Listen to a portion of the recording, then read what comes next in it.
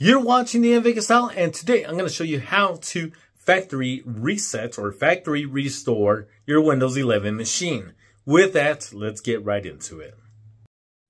Now, if you want to skip ahead, go ahead. I'll put the time marker, the timestamp, so you can scroll ahead. But I want to tell you this. This is for Windows 11. You'll see this screen here. You'll also see just a moment as it's updating its own OS. Now, this is the screen that you're going to be seeing once you're finally done. So if this is what you're trying to accomplish, keep on watching. All right, so the first thing that you're going to do is you're going to go to your taskbar. You're going to hit the start button, and at the very top of the screen, you're going to go ahead and type restore. Okay, just like that. And what you're going to go ahead and do is go to reset this PC. You're going to come to the settings menu. And then from here, you can go ahead and completely reset this PC.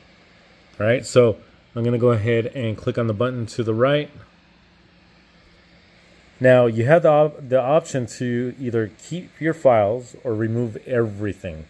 So what I'm going to go ahead and do is remove everything. All right, you're going to go ahead and go through this process right here. And then how would you like to reinstall Windows? I'm going to go ahead and do the cloud download. All right. I'm going to go ahead and hit next. All right.